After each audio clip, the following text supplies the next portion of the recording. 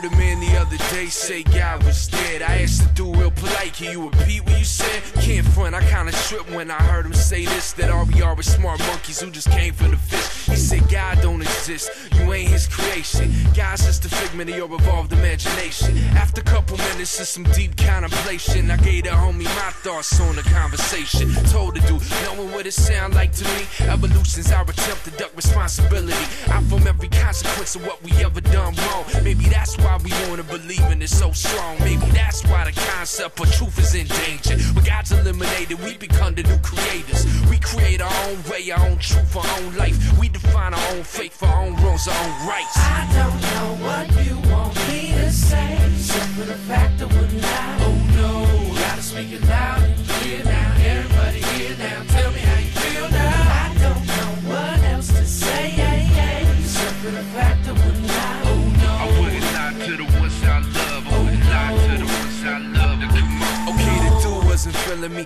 told me I was arrogant. Quoted Marx, told me my religion was my heroin.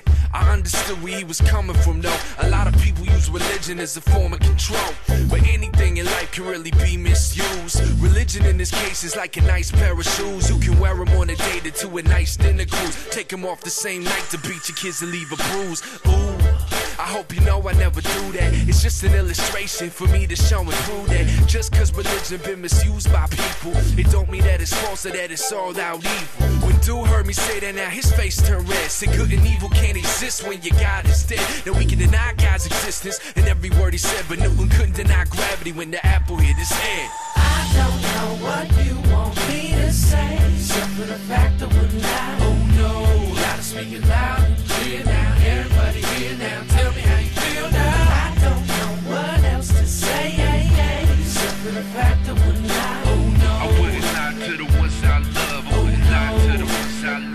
Okay, everything considered, point remains to be this. If highly evolved apes is really all that we is, then the truth's eliminated, God ceased to exist. Good and evil disappear like a solar eclipse. But hey yo, fall back, what's that mean about Hitler? Columbine, Virginia Tech, the sex trade, get the picture? According to evolution, ain't nothing at all. It's just survival of the fittest, their right to kill them all. But I believe it down deep in the heart of a man. The concept of right and wrong is something he understands. And no matter how hard we try explaining God away, we got to live with our decision at the end of the day. And homie, what you gonna say if that Bible's really right? And when you die, you stand before him in his heavenly light. And he asks, yo, why should I let you in? Cause all you ever really did was explain away your sin. I don't know what you want me to say, except for the fact that we're not. Oh no, gotta speak it loud and clear now. Everybody here now, tell me how you feel now. I don't know what else to say, except for the fact that we're not. Oh no, I wouldn't lie to the ones I love. I wouldn't lie to the ones I love. Come on.